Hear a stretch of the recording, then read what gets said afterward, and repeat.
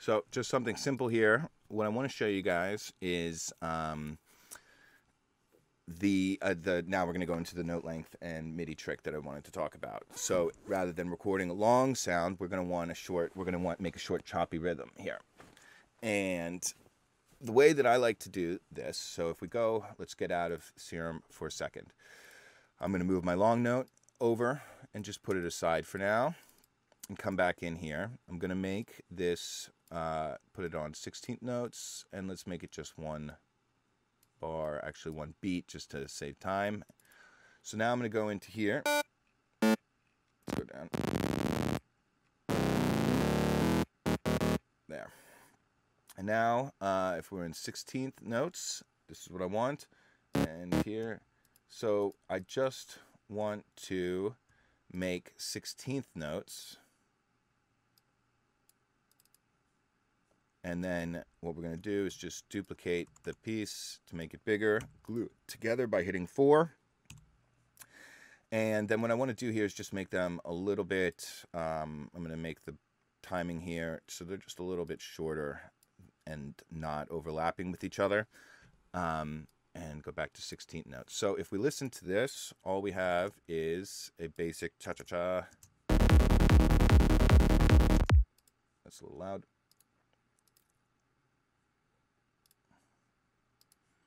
Let's turn down.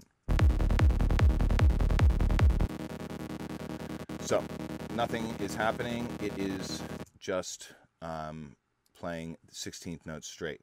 So this is the great thing that is in Cubase, and you can also do this using some Max for Live controls I'll describe for Ableton. But basically what we have here is in this MIDI modifier section, if we activate it, what we can do is we have this is just controlling the MIDI. So we have our transpose, so we can change here, which is convenient when you want to just change the octave without going into the synth. Now what we have here is, in this section, this is the random controls, and each random control has a minimum and a maximum. So if we put this on the length, and then we put the minimum down a bit and the maximum up, what it's going to do is it's going to randomly select values in between -30 and 78 here. If you think about these numbers don't actually mean something coordinated to the time you have to think about. You have to divide it. But anyways, 30 is like a half shorter. 60 is like a doubling. So this will make some short notes that are shorter and some notes that are longer if we listen now. So as you can see, we're getting different notes. Now, if I make this a lot shorter, we're going to get more shorter notes. If we go down here, you see now we're just really short to shorter than it is there. So we have to, if we go into the positive range, but since this is lower, we're getting a lot of values under, less higher.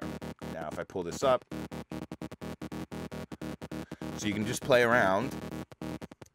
Yes, just to quickly tell this, to do this, if you put the note length, so you do 16th notes in Ableton, and then you put the note length MIDI plugin, and then you put a stepped LFO, like a sample and hold LFO, onto the gate length of the note length device.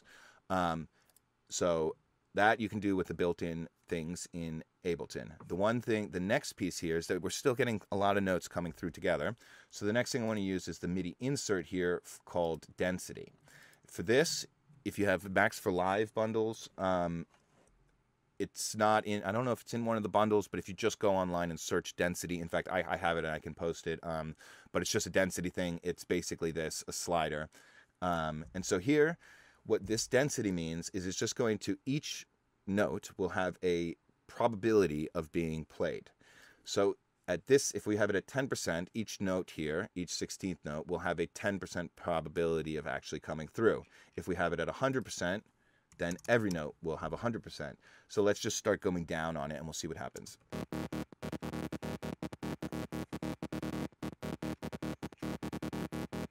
Oops, activate it. So now you see that we're getting empty space come in. If we go up here, not a lot. Every once in a while one comes through. But if we go down here, say 20%, now we're only getting a few coming through. And so if we just go back, so we're getting a random pattern coming through on its own.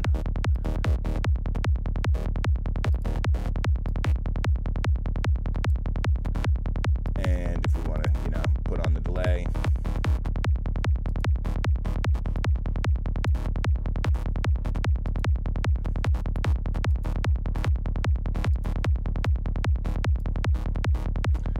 And just play with different amounts.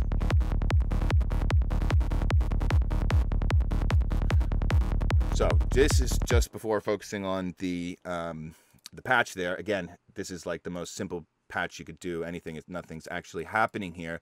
What we're focusing on here is generating the unique patterns. And so what you could, another way to do this, obviously, like if I were to just come into here, we could, instead of doing this note length stuff, right, we could make our own thing. So we could just be like, all right, make this one this long, make this long here, and let me turn off the, maybe make it a little more.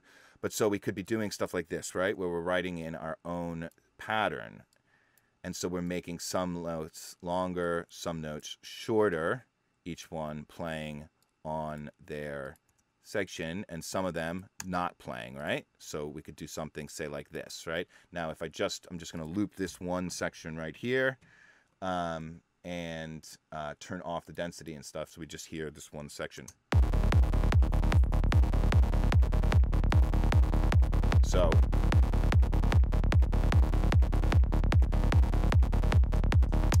you get that similar type of pattern, but we had to write it. And so if we wanted to make this, you know, something varying throughout the track, we would have to come up with this. And then every time you're writing a track, you have to come up with a new MIDI pattern. Sometimes you'll have a sound where you know exactly what you want it to sound like. You're thinking about it in your head.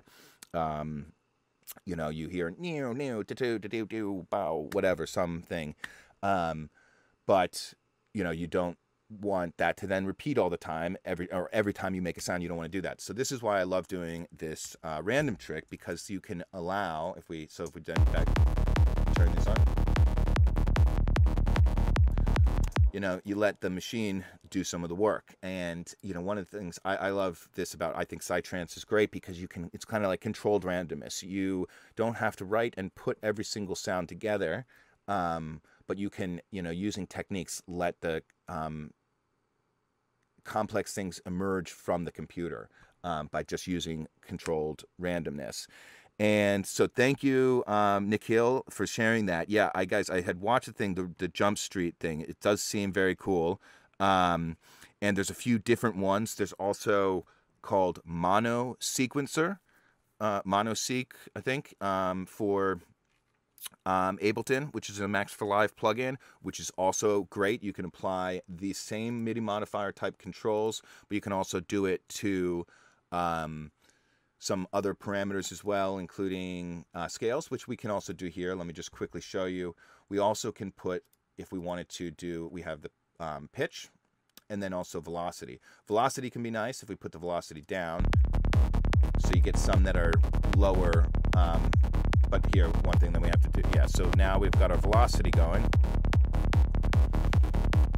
And if we were to put this to the, say, level, you know, you're getting movement here. Now, this can be really nice too, because instead of doing that, if I bypass that, we can then use some of this velocity randomness to control some parameter of here. So let's choose, if I were to choose a different, let's just show you something real quick. Let's use one of these random ones. So we could be using the velocity here, which is being randomly controlled, to control the wavetable position here. So another method for getting some random control here, which is really nice.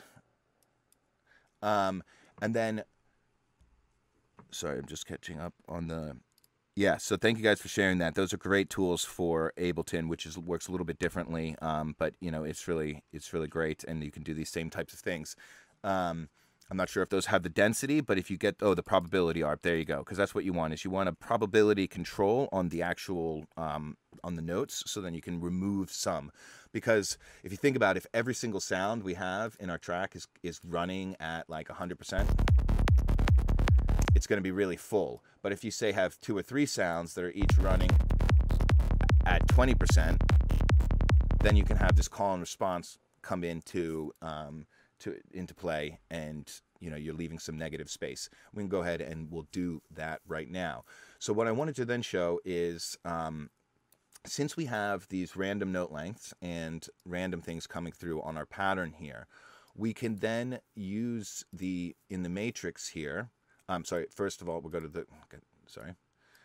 There's different ways to get some sample and hold type things going on in Serum. So one of them here is, okay, yes, I will work on that. So one of the ways here we can do a step thing is if we were to go into here, and if I'm hitting shift, right, and I'm just clicking, and we can make like steps in here. So I'm going to turn this off for a second, and we're just going to, to move this thing around. Let's grab a different one too. Give me one that sounds nice, and we'll turn off the FM. Yeah.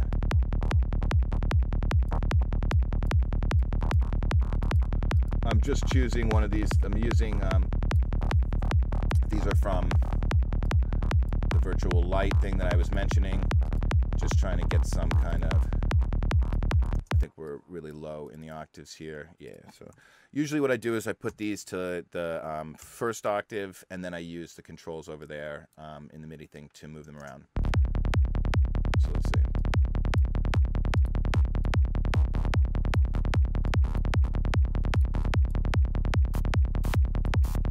We get a little FM going.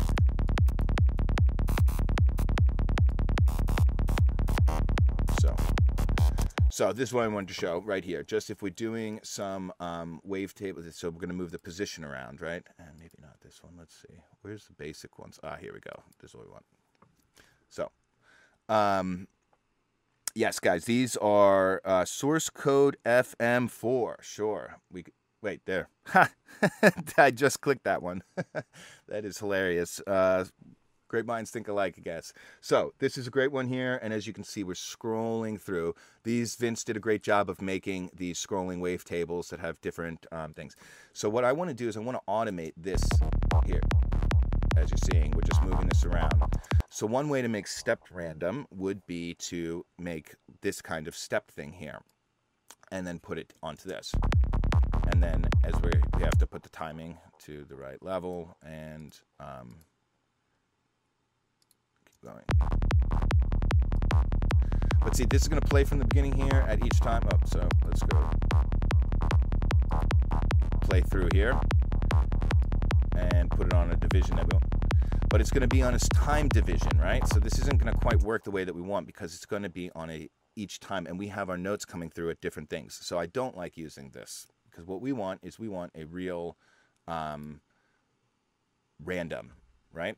So you have these chaos ones, which we can sync to the BPM here, right? And we can go into the matrix and choose this chaos 1, put the destination. We're going to go just for the wavetable position here, and turn it up. This, so now, I'm going to go back over here.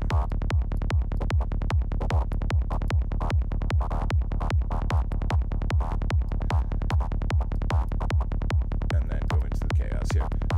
So you can use this chaos around, and let's go sample and hold. Here we go. There we go. And put it on to, say, 16th notes or 8th notes, so we get.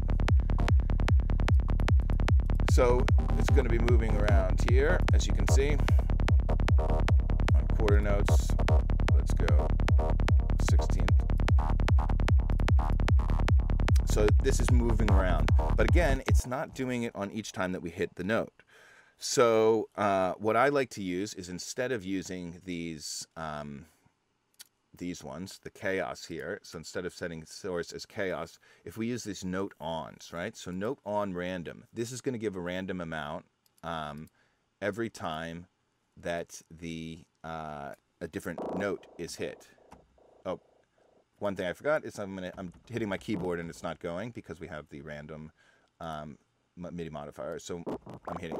So if you see here, each time I play my keyboard, we're getting a different value here.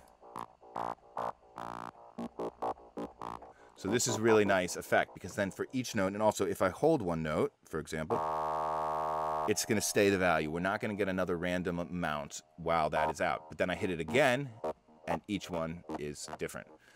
So this is really great for getting each individual MIDI note to have a different value. So, and let's turn up the density a little bit more.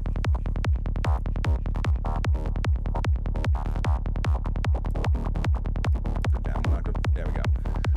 So each time we get a note, it is going randomly. So now we have two of these. So we're going to put the second one onto the filter cutoff and go note on 2 randoms. So it's just a slightly different version. And so now we're moving this guy around. And let's see, we've got our delay. Yeah.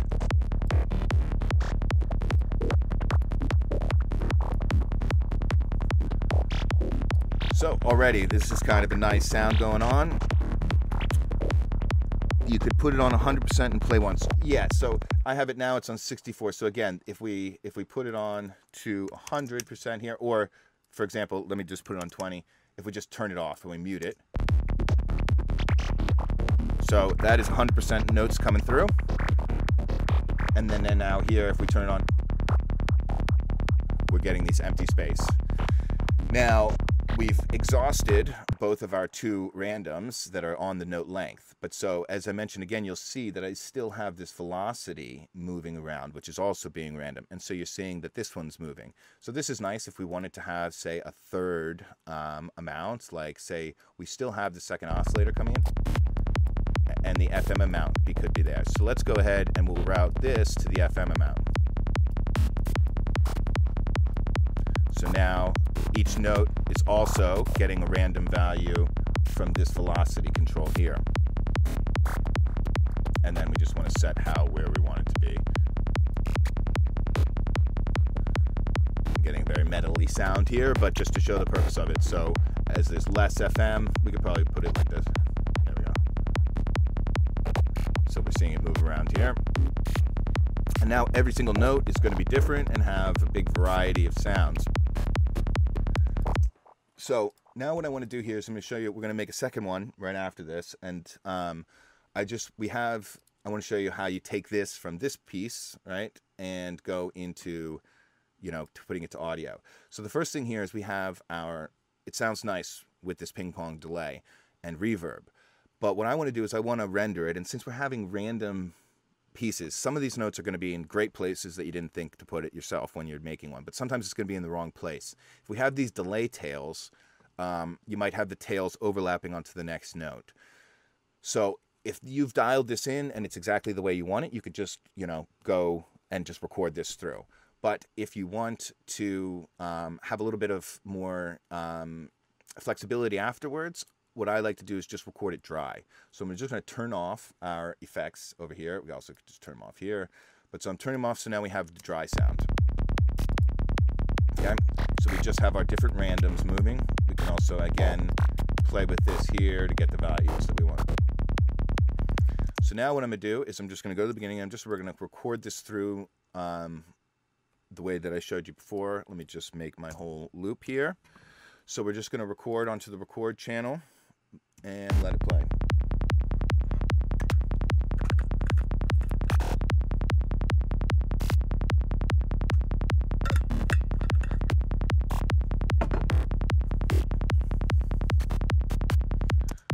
Just it's a little bit too thin. I'm gonna put it up the density to say like 40%, just so we have a little bit more notes coming through, and I can show you because we want to get some wrong ones here for this purpose. So let's go back and do that again. Oops, wrong channel. Gotta record this one.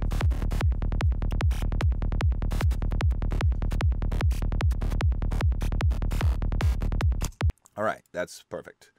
So now I'm going to mute this, and I'm going to just, as I said, I'm going to bring this down to a new channel so it's not on our record bus. I'll just put it up here so we can see. So now what I want to do is we just want to go through this and just see, did any hits come on places that we might not actually want them to? So if we listen here, now let's put on our frequency. And then we can just put on a delay here. Again, we can just use, say, the built-in ping pong delay. So it's similar to what was there. This is 8th note dotted.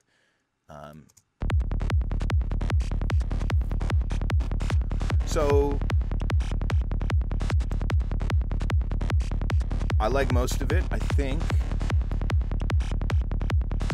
what we can do is we actually can just leave that for 1 second, and I'm just going to record a second one with a slightly different thing. So we're going to go back into Serum here. Let's open it up, and let's just, you know, kind of choose, let's make it a little bit of a different kind of sound. So let's, just to make it something different, we'll just grab a random different wavetable here and see what happens. And we can then put this to, I'm going to just make it like a saw with a sign. Sorry, we're listening to the other one. Just to get a little bit of a different sound here.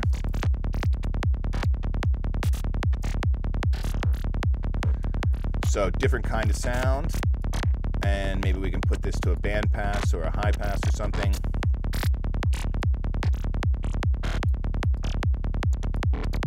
Yeah, just to get a kind of different sound here, right? Different. And it's still on the density here, and these things are basically the same, but we can, you know, change them around a little bit if we wanted to, just to have something slightly different. And so now I'm going to record this again. Go down to here, and let's record a second one.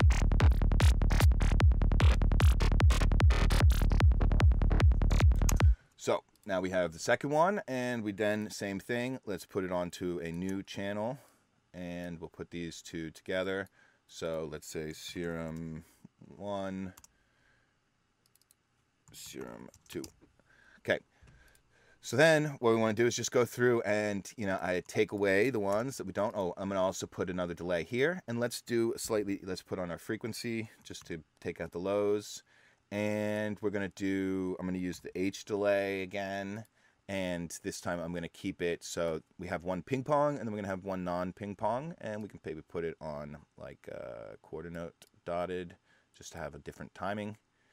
And so we have two channels that are both, so let's see, we have this one.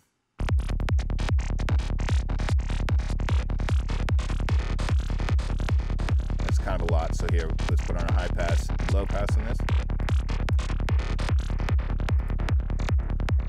Okay, so we have that, and then we have the bottom one. So now what I'm going to do is just kind of like looking at these two channels together.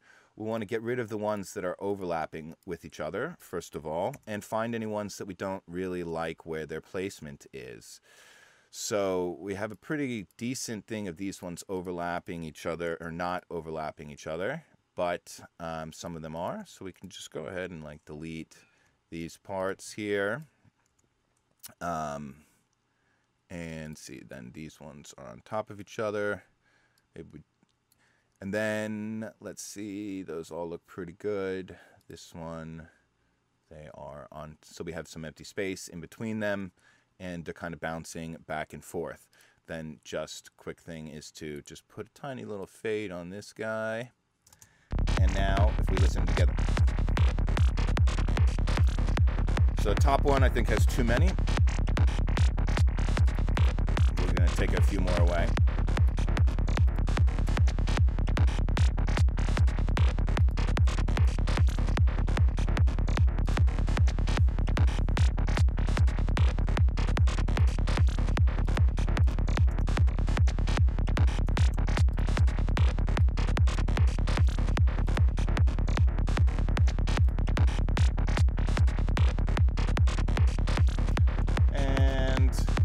Actually kind of want to put this on a stereo delay too, so